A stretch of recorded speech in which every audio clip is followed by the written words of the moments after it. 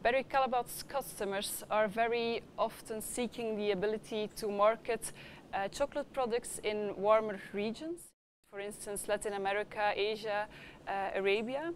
But very often those regions have a very hot climate, meaning that they take the risk that the products start to melt, it deforms, or it sticks to the packaging, and they do not want to take that risk.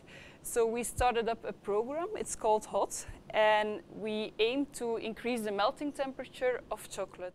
We improved the melting point of chocolate with 4 degrees. So a standard milk chocolate, for instance, has a melting point of 33 degrees. And we managed to increase this to 37, almost 38 degrees. For a dark chocolate, we have an improvement of 3 degrees. So this increase in melting point, it also results in much better resistance against higher temperatures. So the softening of the product and melting will go much slower.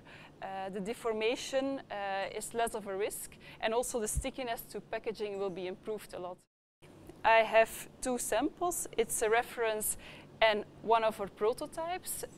What we did is we placed them in a heating cabinet at 35 degrees for a couple of hours. And this is how they come out of that heating cabinet. So you see that the reference is completely melted. And the prototype still has its shape and it's not deformed at all.